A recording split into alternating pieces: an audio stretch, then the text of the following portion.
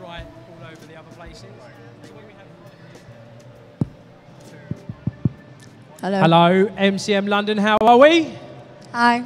There's just people dotted about like, who's this weird man? He's talking. MCM London, how are ya? Yeah, I like it. There's at least one.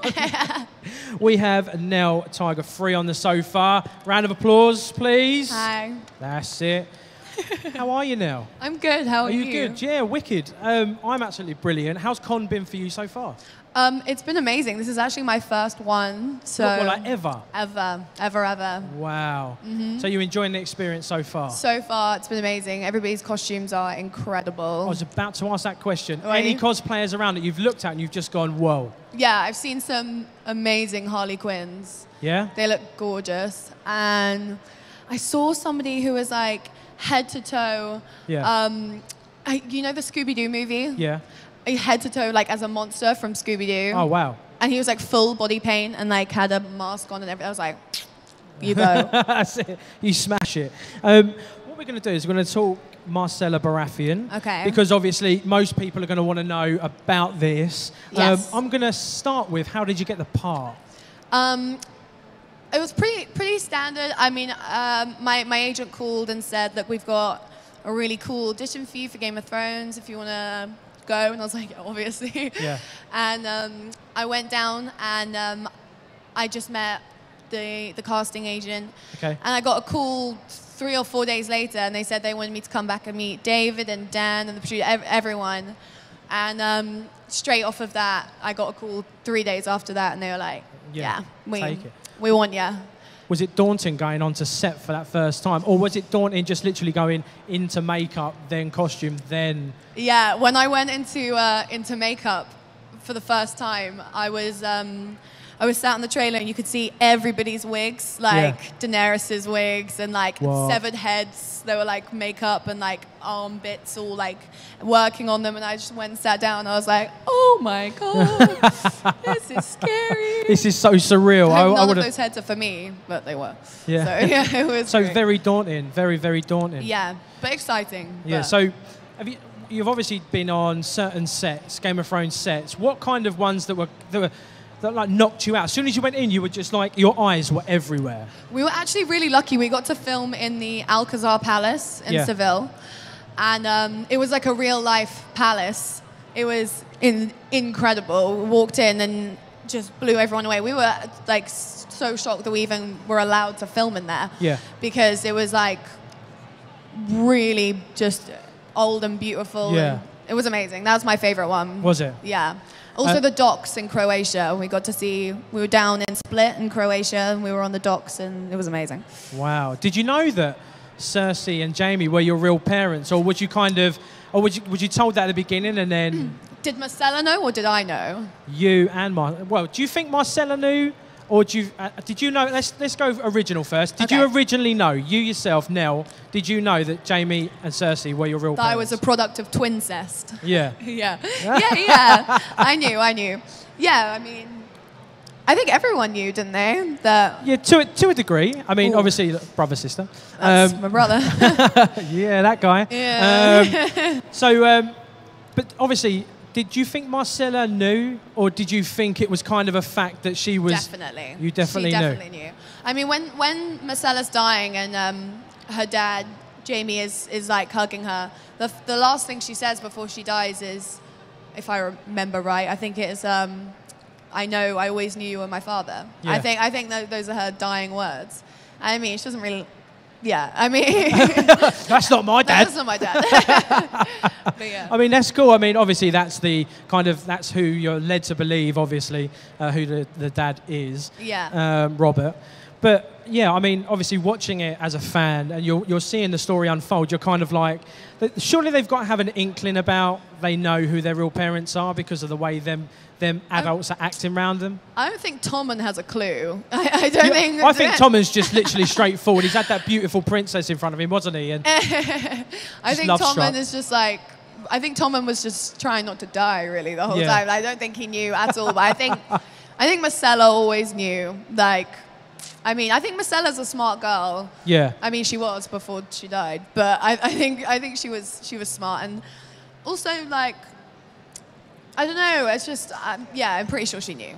I mean, you look at the picture and you're kind of like... We look alike, don't we? You look alike, but you're looking at the picture and you're really taken with it. When I'm watching you look at it, you're really taken and sucking it in. Like you was really... It looks like you really enjoyed playing the part, to be quite fair. Oh my God, I loved playing her. Yeah. I loved her so much. Yeah. I loved how she got to wear those big floaty dresses and then turn around and be like, no, I'm staying here. Yeah. I love my husband, go away, to like her dad.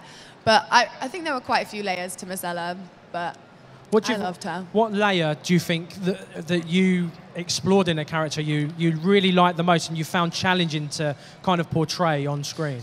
What was challenging about portraying Marcella? Yeah.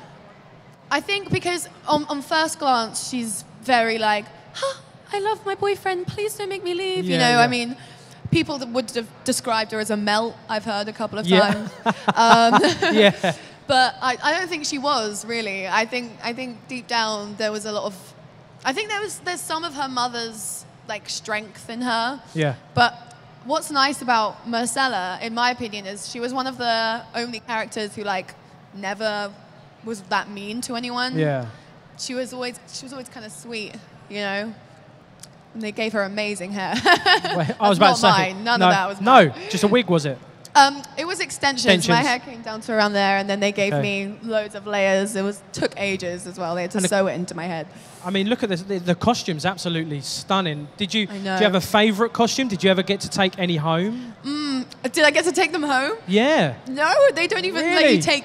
They don't let you take anything home on the set. Yeah, like, studio, that's going to be in our next exhibit down at the O2. Exactly. I was like, do you want to give me the wig? Or like, no. And they were like, no. But my favourite dress, I don't know. I like the pink one with the orange underneath. That was nice. And my death dress was amazing. My death dress had the head of a deer in gold on it. And it was killer. It was so cool. You love that. I loved it. I was going to say... would you have, I mean, your character's death, would you have liked a more elaborate death? Because obviously the Game of Thrones character deaths are kind of elaborate in a sense. Yeah. Would you have rather have had a better death than poisoning? Well, originally, I don't know if I should say this, but originally what happened is they gave me loads of mashed up bananas with like blood, like fake blood, and my brains were supposed to be all over the ship and stuff, and really? I was so excited. Like, I don't like gore, but like I knew that they were just like bananas, so like I was okay with it. And but they cut it out. They cut it out because they wanted Marcella's death to reflect her life and wanted it to be sweet, which is rare for Thrones. And unlike my husband, who got a spear like straight through his face. Was you present on set when he got the spear? Not my real husband. No.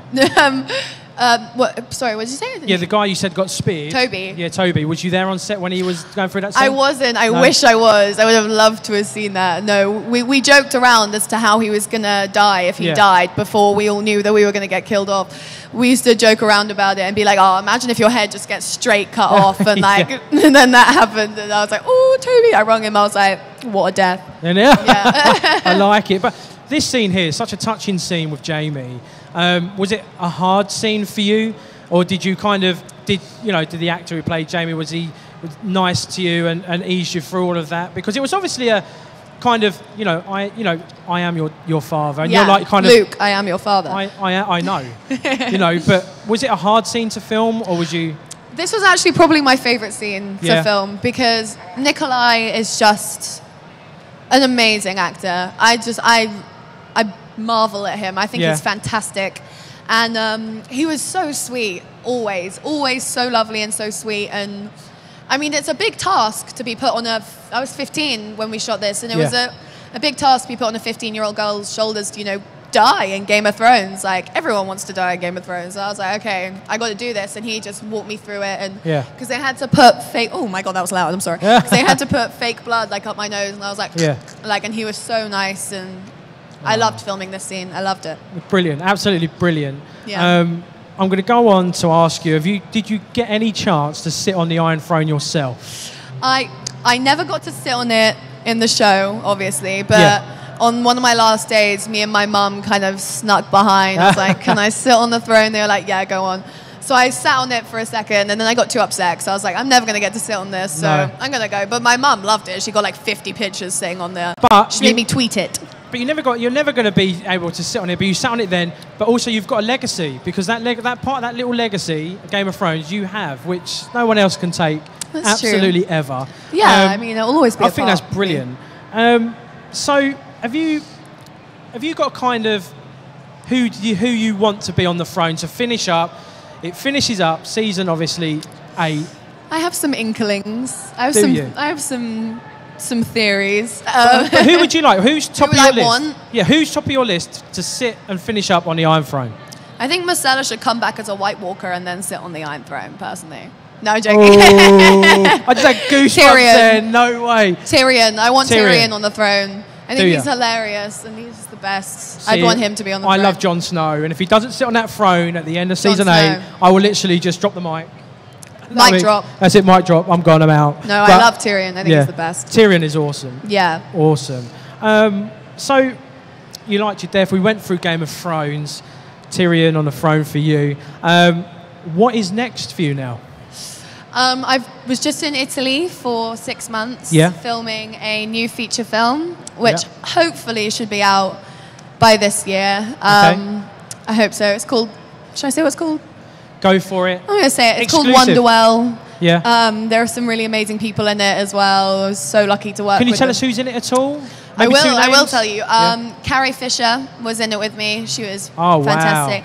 And Rita Ora as well.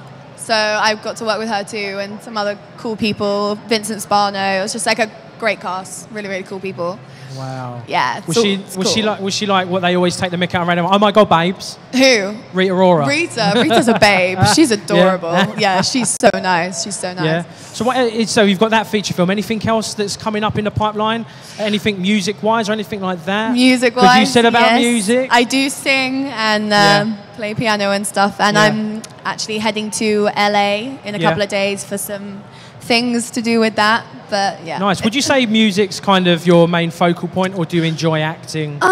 Or is it kind of a fact that you like to do both and you want both in your life? Yeah, I love both of them. The thing is with music is I think it's kind of scarier, because with acting, you're just pretending to be somebody else. Yeah. So if they don't like you, it's like, well, it's not really me, so you can't not like me. But if with music, if you release a song or you do something, it's all you. Yeah. So I think that's always scarier, which is why it's kind of harder for me for that. But as passion-wise goes, I love them both so much. That's amazing, Nell. So there's a bright future for you. I hope so. Coming up in everything that you do. I hope so. Thank you for joining me on the MYM Bus so far. It's been amazing. You've been amazing. Thank you very much. Remember, guys, to like, subscribe, and share this video on YouTube. We're on there the whole weekend here at the XO at London MCM Comic Con. Please join us again. We've got Lou Ferrigno coming on this sofa, the original Hulk. Are you going to be around to see that? Yeah, I'll come have a look. Yeah, going to come by. Nell's coming by to watch. So make sure you park your seat, get on the seat, park your bum, and join us then, guys. Thank you very much, Nell. Round of applause, everybody, for Nell. Thank you. And we'll see you soon, guys.